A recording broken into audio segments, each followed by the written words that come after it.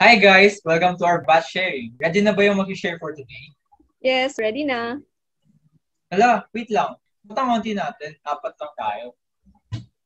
There's many assignments siguro. Oo nga may hahabol pa kaya? Wala na yata makapunta. Marami nag-no sa group chat natin. Sad naman. Tutuloy pa ba natin? Sige lang, sabi naman sa Bible na when 2 or 3 are gathered in Jesus' name, He will be in the midst of them. Kaya sige, start mo na. Hindi ganyan. Janaya, nag-share ka na ba? Hala, hindi pa. Akala ko nga ikaw yung nagsasalita eh. Ikaw ba yun, Ayan? Chutik? No. Uy, ganyan. Nakakatakot. Naku, ikaw kasi Justine, kung ano sinasabi mo. Guys, calm down. Ako lang to. Uy, ayun na naman. Natakot na ako Lord, ikaw ba yan? Hindi. Ako. Sino ka? Sino ka? Hi, I'm Misquoted, and you're using Matthew 18:20 wrong. Misquoted? Jutik, di ba kurento mo sa akin dati? Oo nga no, pre. Ay, misquoted. Ba't nag-iba yung tsura mo? Oh, hi. I remember you. Di bale, ako pa rin to. And just like how I explained Philippians 4:13 to you, I'm here to help your friend learn Matthew 18:20. Have you ever been in this kind of situation where you use Bible verses to encourage others? Even though it's really great to encourage other people with God's word, it's still important to understand the meaning of the verse and its context before using them. Hi, I'm Misquoted, and I'm here to help you understand the context of misquoted Bible verses.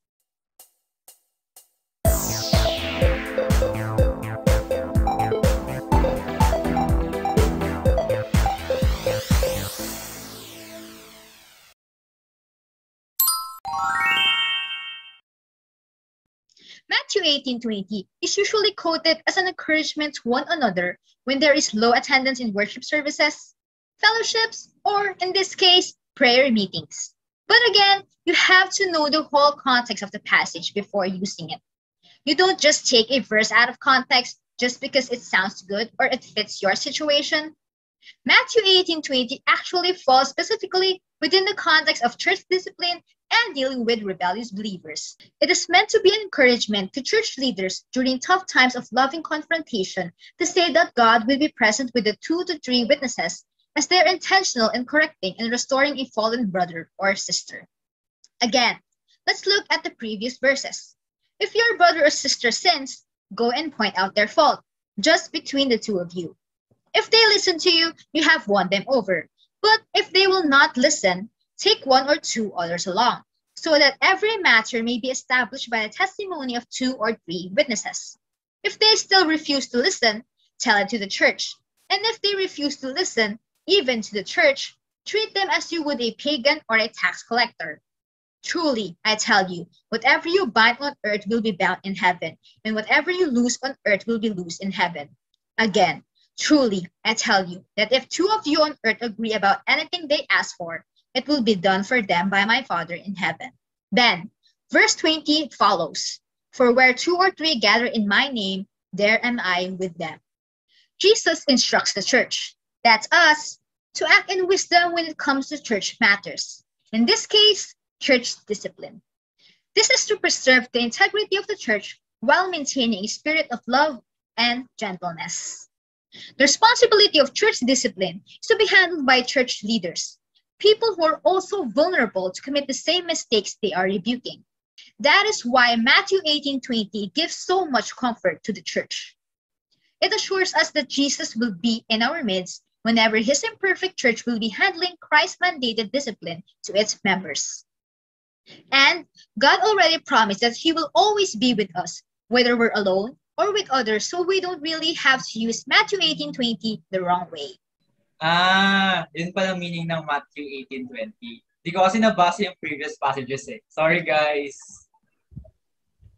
It's okay lang. We're here to learn naman. And kaya nga may sharing time para we can learn from each other, and encouragement din. Grabe! Thank you very much, Misquoted. Marami yung natutunan ulit sa'yo. Thank you very much.